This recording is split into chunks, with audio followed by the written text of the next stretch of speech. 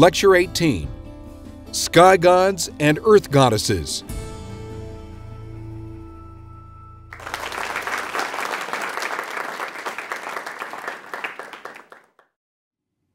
In our last lecture, we took several hypothetical, partly snapshots of the way God or the gods might have looked in the Neolithic period.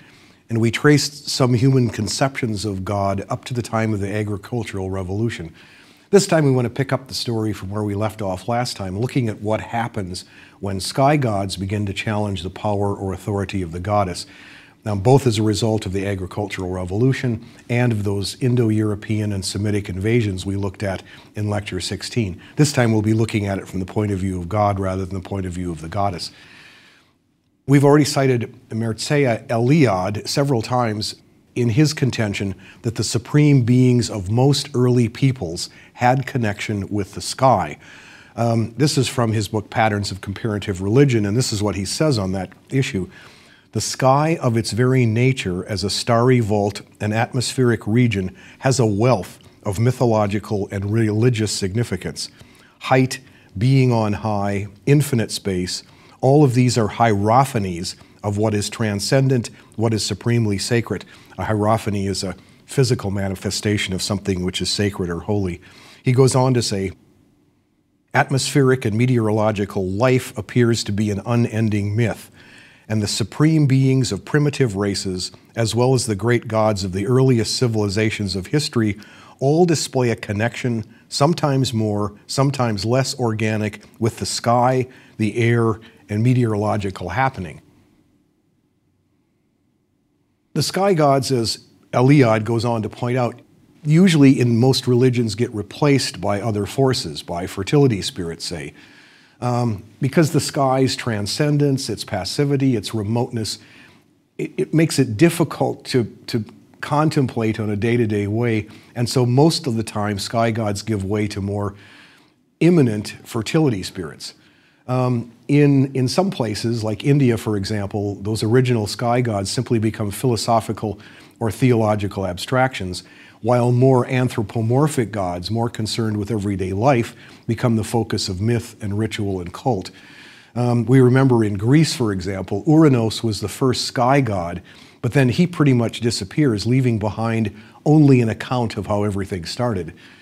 Except for lying on Gaia, breeding children in her, and then being emasculated by his son Cronus, he has no myths, he has no images. He recedes into remoteness.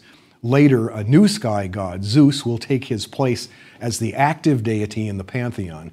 And Zeus was never called a creator god. He was rather the wielder of the thunderbolt. He was associated with rain, with storms, and fertility rather than creation. As we noted in the last lecture, this is a common pattern.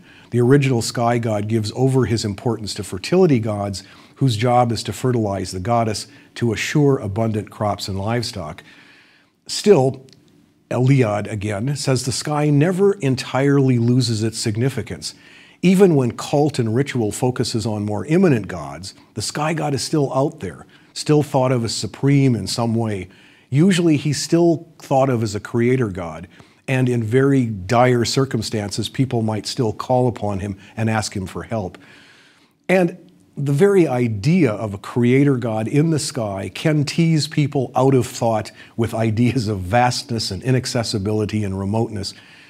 Many people must have had their first experience with the idea of transcendence by looking at the sky, the way we all did as children, lying on our backs, looking up at the clouds as they drift by, and watching and trying to imagine what words like eternity or infinite might mean.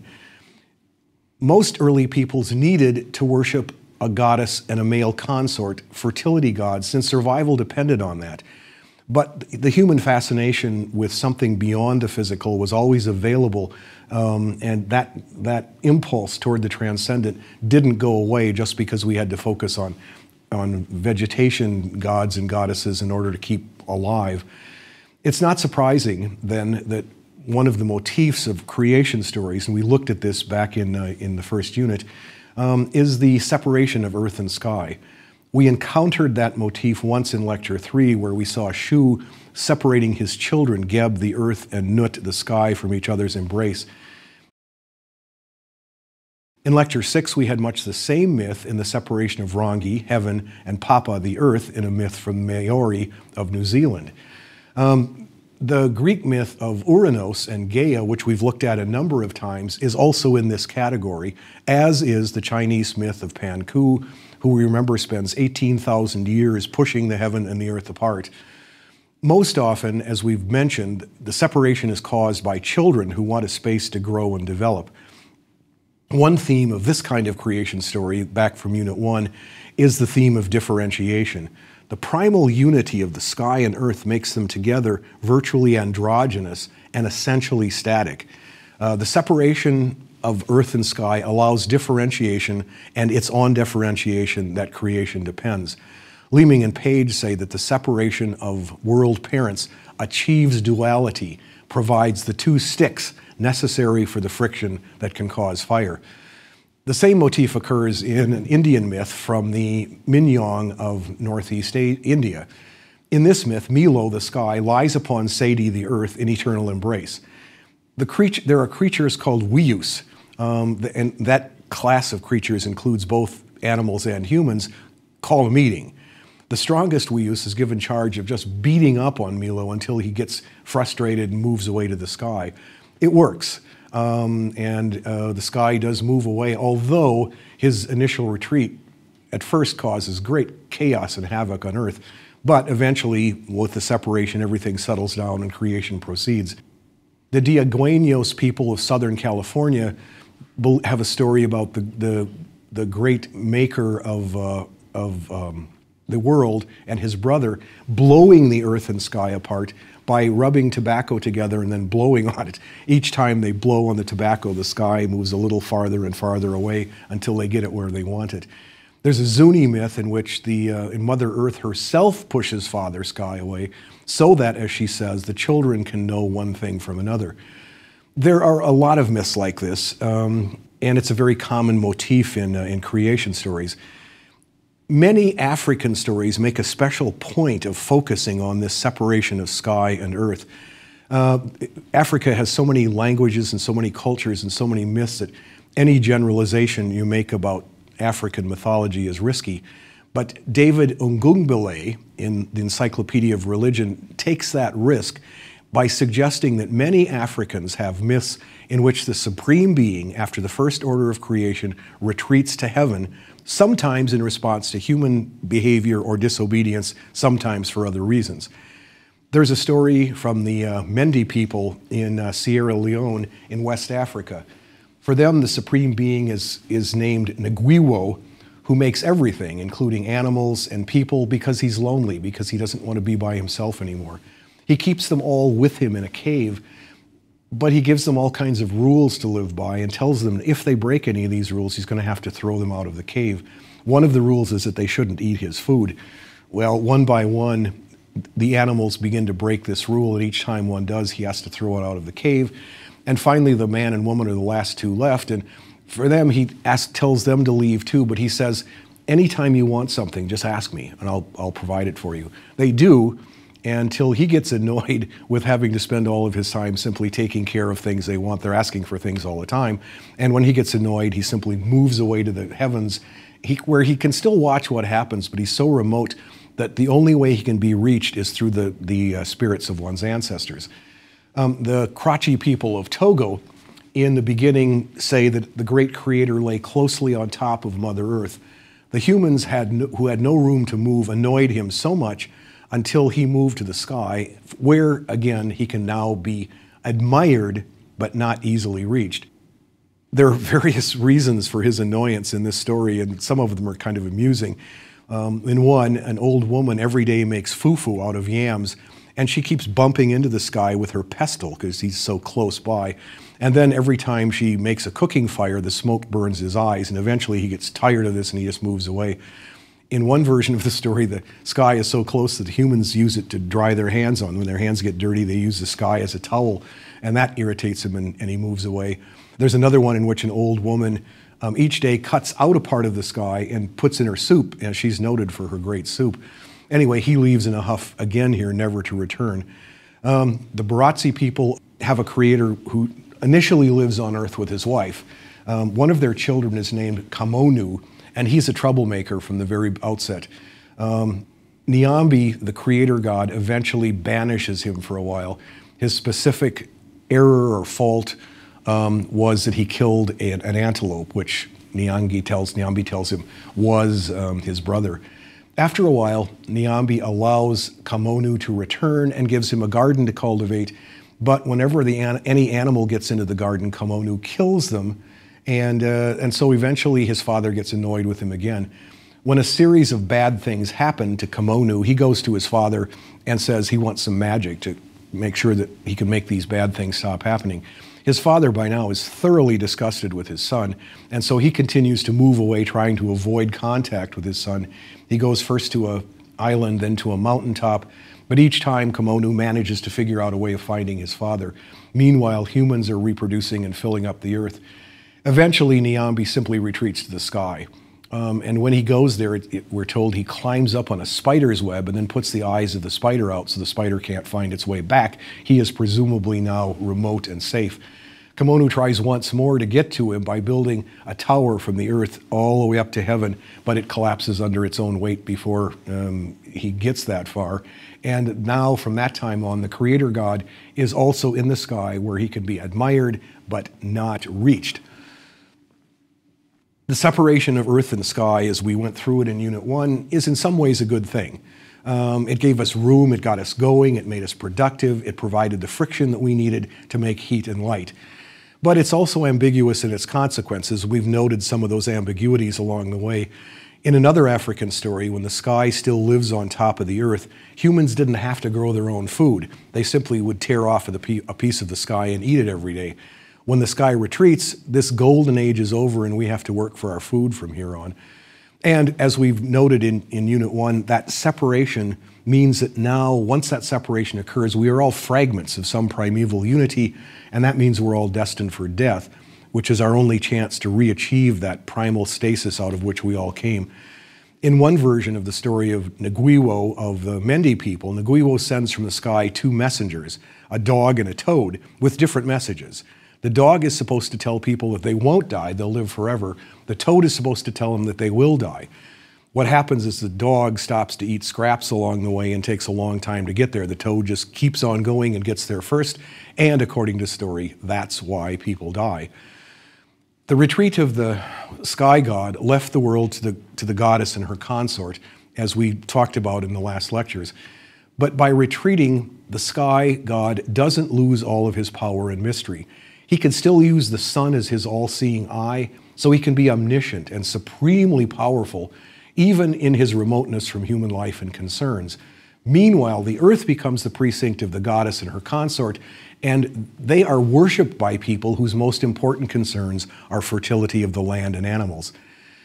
These are all internal developments as we understand them, and whatever was going to happen along the lines of these internal developments didn't happen because of those invasions in parts of Asia and much of Europe and the Middle East that we talked about in Lecture 16.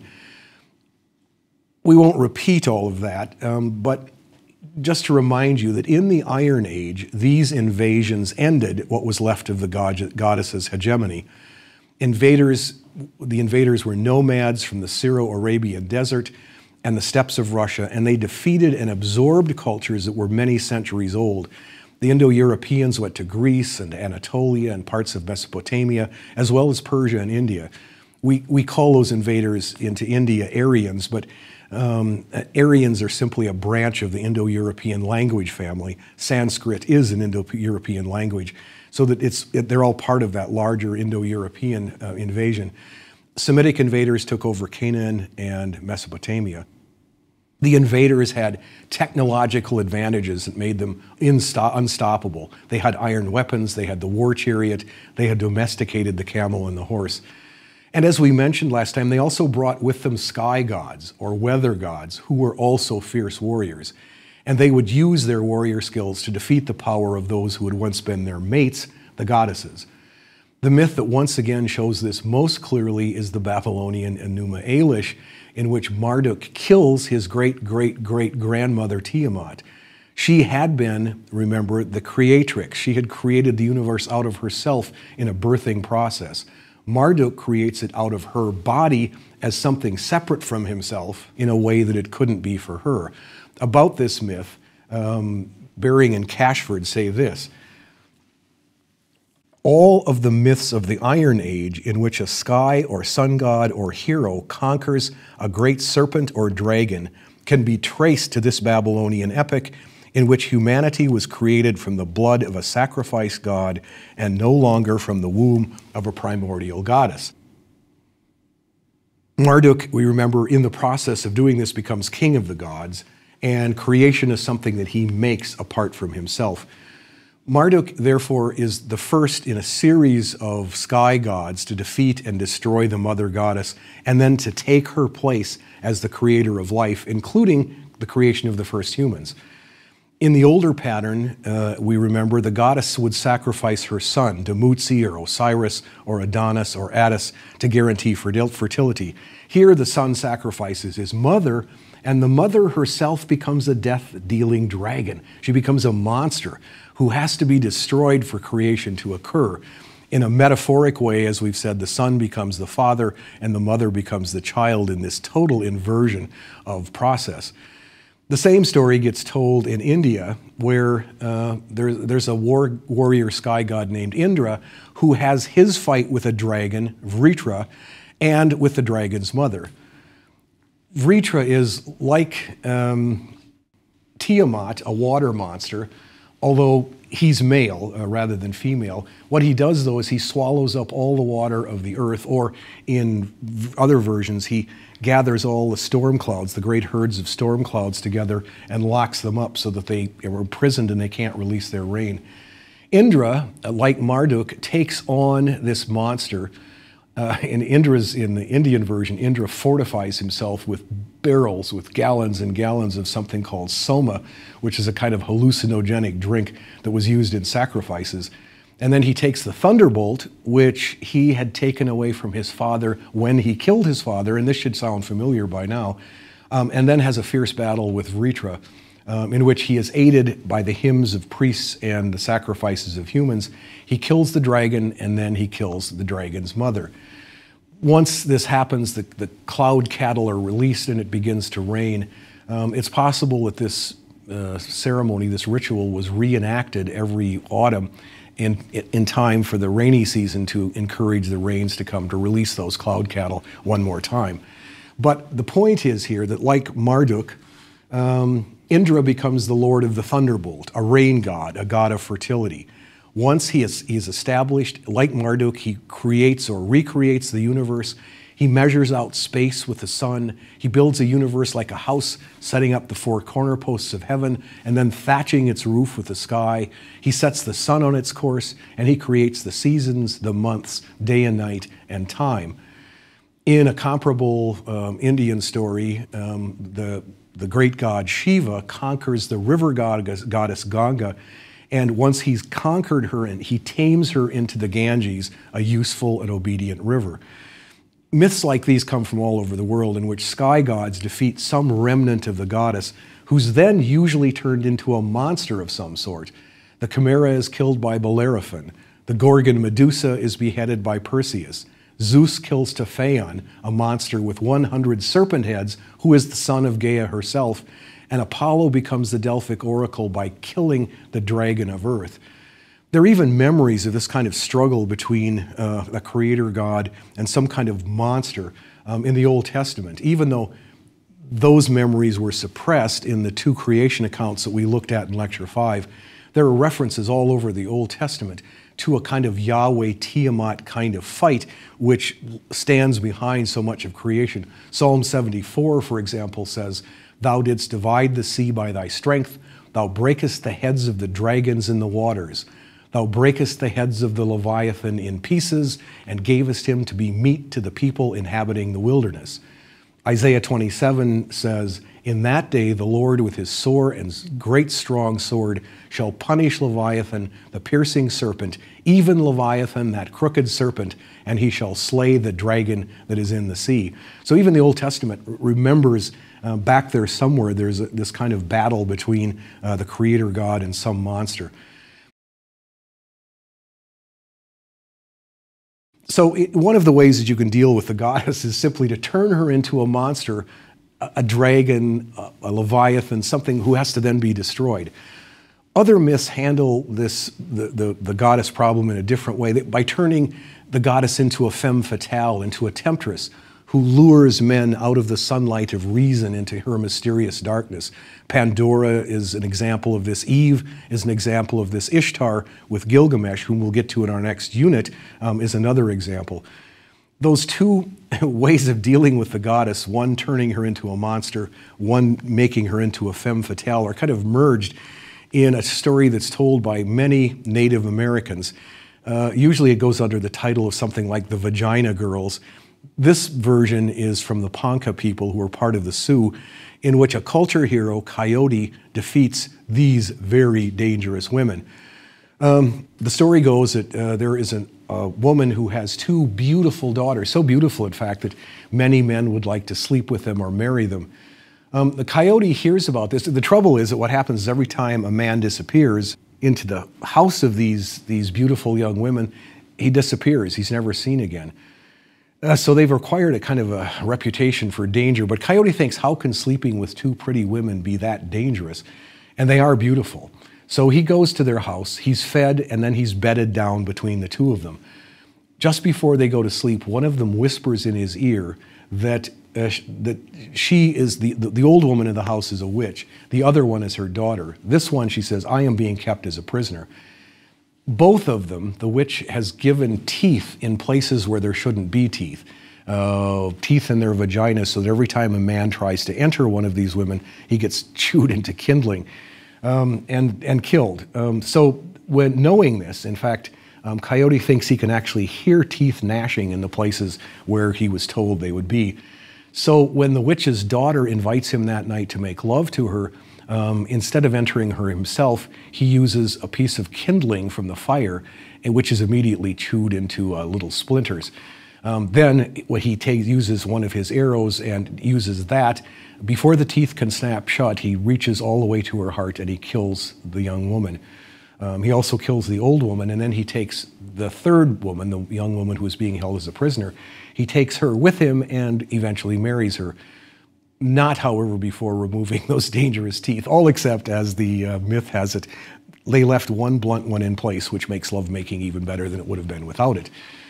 In both kinds of these myths, whether you're making a female into a monster or making her into a femme fatale, the values of the goddess, which were mystery and darkness and connection with the lunar cycle, with the birthing process, maybe even with intuition and emotion, are devalued in the face of reason and clarity and order, which are now all represented by sky gods.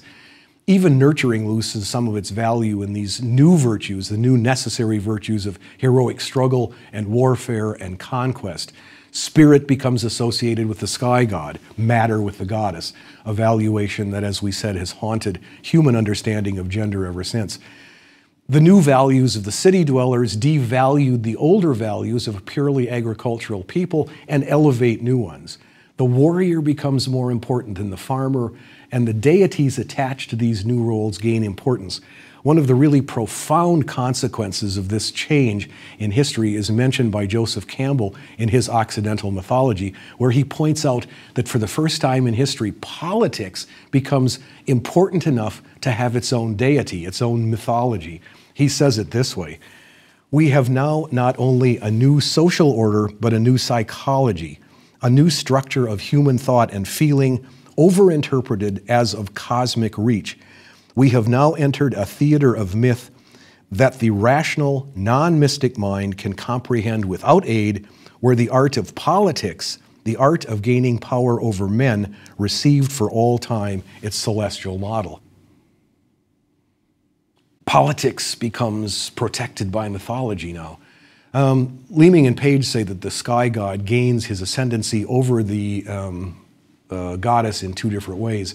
First, there's a shift in emphasis away from the partner who gives birth to the one who fertilizes or fecundates her. Rain impregnates Mother Earth and becomes the real vitalizing force. Almost all of these new sky gods are gods of rain. He's also sometimes pictured as a bull or a ram of heaven who impregnates at will Mother Earth.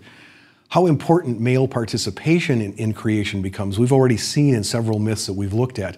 Uranos, emasculated by Cronus, has his genitals thrown into the sea, and they all by themselves create Aphrodite. In the Japanese myth of Izanagi in Lecture 16, after he's divorced his wife and takes his ritual bath, by himself he creates a whole new generation of gods and goddesses, including Amaterasu. Zeus produces Athena from his head and Dionysus from his thigh, all by himself, even though we have to admit females were at least involved in the initial conceptions of those figures. In a Chukchi Inuit myth from northeastern Siberia, Raven gets very jealous when his wife on her own creates a pair of twins.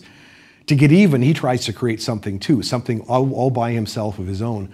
From his own defecation and urine, he creates the earth, and then he creates men from seeds, which he does on his own. It's still in this myth, he needs a spider woman to help him come and create women, but his competition with his wife is real. He wants to be a maker too. Leeming and Page says this may be one of the earliest cases in history of what they call vulva envy.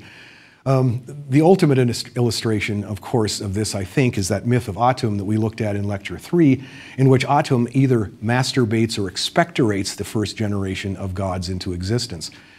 In India, Indra, once he becomes king of the god, becomes the ultimate fecundator, bringing rain, making seeds active, fertilizing the world, even giving women power to procreate himself. He becomes the world bull and he carries the thunderbolt, and now he possesses all of this power. The second way in which sky gods can trump the goddess is by providing order and coherence and clarity in the new political and social circumstances that emerge after cities. Magic and mystery had been part of the age of the goddess, but the new kings presided over complex societies that were full of new occupations like mining and architecture and tool making and weapon making and writing and mathematics and warfare and governing. The new values here were the light of reason and the ability to predict the future. Fewer and fewer people now were needed for agriculture, and more were used for other tasks. And as that happened, the power of the fertility goddess waned, and a new pantheon grew up around a new kind of life. The new god, the new high god, turns out almost always to be a god of storms, the god of rain, the god of sun, and the god of war. And his representatives turn out to be the king, the priest, the judge, and the warrior. Eliade says that the sun becomes the most important deity in most advanced cultures, so that the connection between the sun as the cosmic lord and the king as the earthly lord would have been an obvious one. The sky god could still see all and know all, which are useful attributes for the protector of kings and warriors and governors. This is probably what Campbell meant when he said that the art of politics, the art of gaining power over men, received for all time its celestial model. A summary, once again, of this period, this piece, this snapshot of where the god has reached, this also from Leeming and Page. God was now prepared to consolidate all deities within himself and to emerge fully as sole Lord and creator of the universe, the ultimate Father God. In so doing, he would complete his usurpation of the role of the Great Mother of pre-Aryan times. Like her, he would become the source and essence of all being. This, in a way, anticipates our next lecture, because in the next lecture, we're going to take a look at how God looks when he becomes the sole creator of the universe. We're not quite there yet, but as you can see, we're on our way. Also, the other thing that happens is when a sky god becomes supreme as the creator god, one of the problems with a god who's that remote, as we've seen in all those African myths we looked at, is that he's very, very remote. He's a long, long ways away. It's hard to understand how to reach him, how to manage to make contact with him. As in many of those African stories, as we saw, the only way you can contact God is through the spirits of your ancestors. Well, the remoteness can be a problem in its own right. And so one of the other things we'll take a look at in our next lecture is we'll look at some of the ways humans down through history in mythical ways have tried to get closer to that remote God, tried to make that gap between there and here, make the remoteness a little less remote. And one of the ways of doing that is finding the God not out there somewhere, but also finding the God in here, finding the God within us. And we'll take a look at some of those solutions also in our next lecture.